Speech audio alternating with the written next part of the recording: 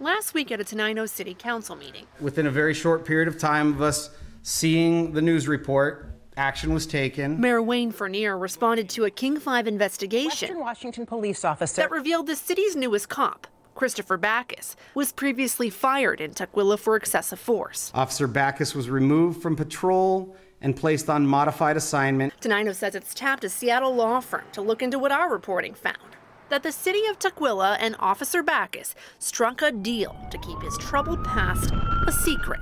We have to get to the bottom of things. We have to look at our processes.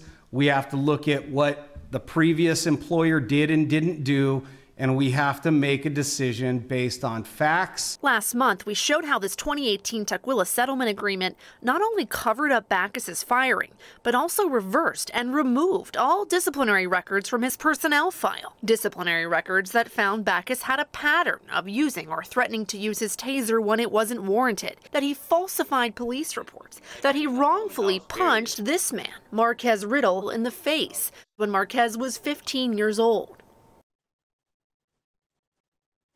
And just to know how I felt in that moment. After wiping Backus's record clean, Tukwila paid the officer $75,000 to quietly resign.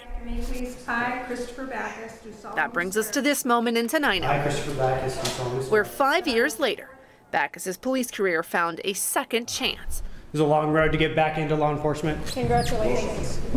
And welcome to Tenino. The Tenino mayor says when the city hired Backus last year, it followed state law and did a full background check. That background investigation included a criminal history check, psychiatric evaluation, and polygraph examination to determine truthfulness throughout the hiring process. It's unclear if Tenino knew about Backus's settlement or the findings of misconduct. When Mayor Wayne gets an email from King 5 or Russian state media or CNN, I'm not going to talk to them about personnel matters.